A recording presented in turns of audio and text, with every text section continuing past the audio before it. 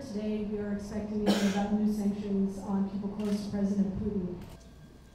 The goal here is not to go after Mr. Putin personally. The goal is to change his calculus with respect to how the current actions that he's engaging in Ukraine could have an adverse impact on the Russian economy over the long haul. Of the Philippines. My questions are, how did they... The Philippines-U.S. Enhanced Defense Cooperation Agreement takes our security cooperation to a higher level of engagement, reaffirms our country's commitment to mutual defense and security, and promotes regional peace and stability.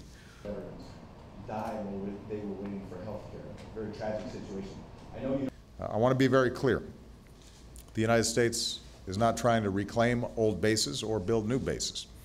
At the invitation of the Philippines, American service members will rotate through Filipino facilities.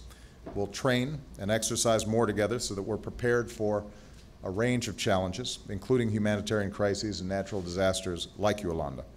We'll work together to build the Philippines' defense capabilities and to work with other nations to promote regional stability, such as in the South China Sea.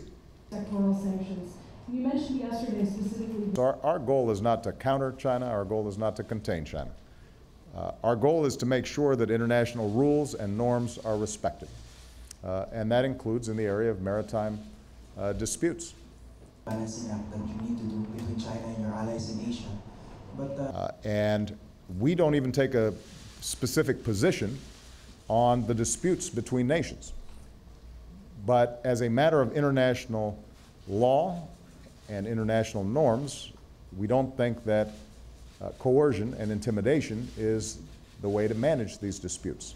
The United States of America will now conduct a joint press.